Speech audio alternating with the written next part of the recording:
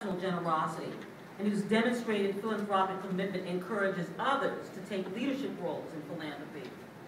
Max Fisher embodied philanthropy in his lifetime and continues to do so with the gifts and endowments he established for his legacy. Would David Sherman join me at the podium? David is helping to lead the next generation of the Fisher family's philanthropic impact on the community.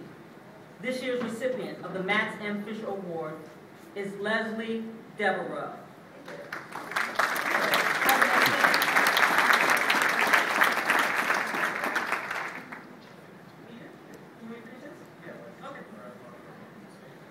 Through Leslie's efforts, is that yours?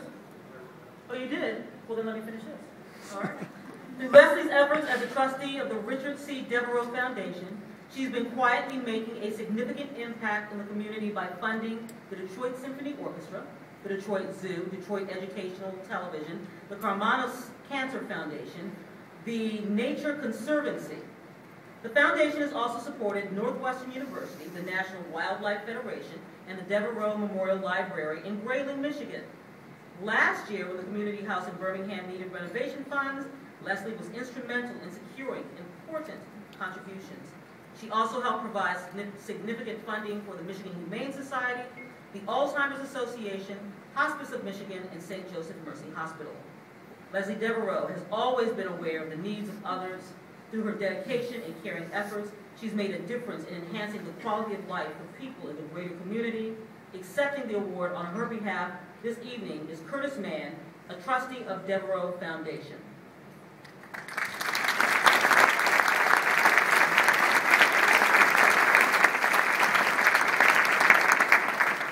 Thank you, Paul. It's an honor to represent my family, my grandfather, and the Fisher Foundation. Come on up, please. I know how much respect Max had for the development professionals and the fundraising field. This evening is a tribute to all of you, and congratulations to everyone for your honors and awards. Thank you for inviting me here tonight to present this award.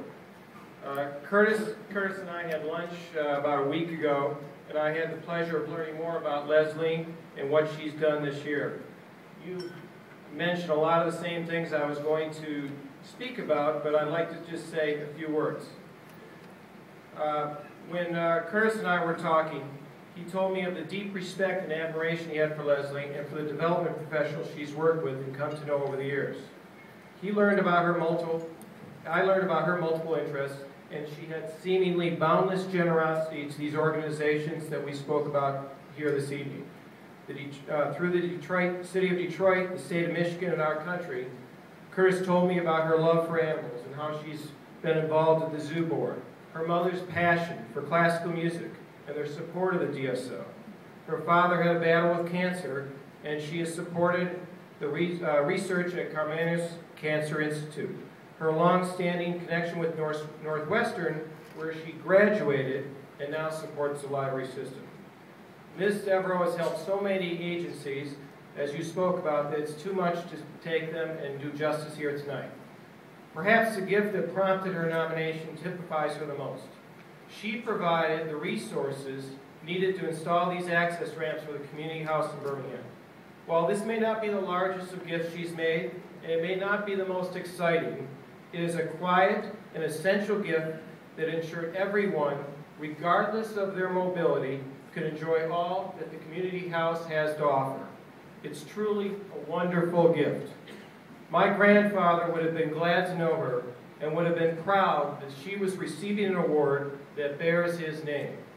Curtis, on behalf of the Association of Fundraising Professionals, my family, and the foundation, I am pleased to present to Ms. Leslie Devereaux the Max M. Fisher Award for Outstanding Philanthropy of the Year. Thank you.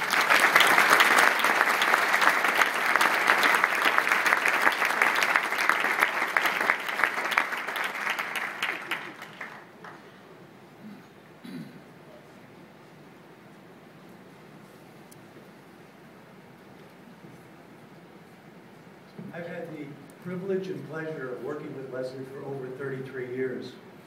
A wonderful person.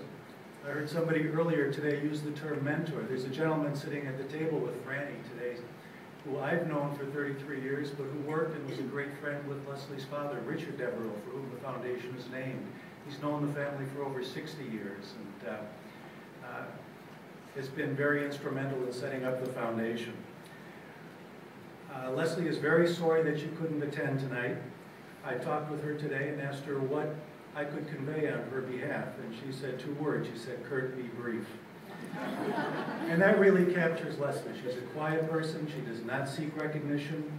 She quietly goes about supporting those organizations that are meaningful to her and is happy to do so. She's very honored to receive this award. She thanks you all. I'd also like to say that given some of the issues that Leslie's had to deal with in her life, she's gotten to know several of you in this room quite well. Several fundraisers, she's been to many luncheons, many dinners, many football games, for those of you who know Leslie's passion for the Lions, Tiger games, concerts, symphonies. She's traveled to Northwestern for football games with some fundraisers. She was even taken to a Rose Bowl when Northwestern played not that many years ago. You have been very important to her and played an important role in her life, and she and I would both like to thank you for that. Thank you very much.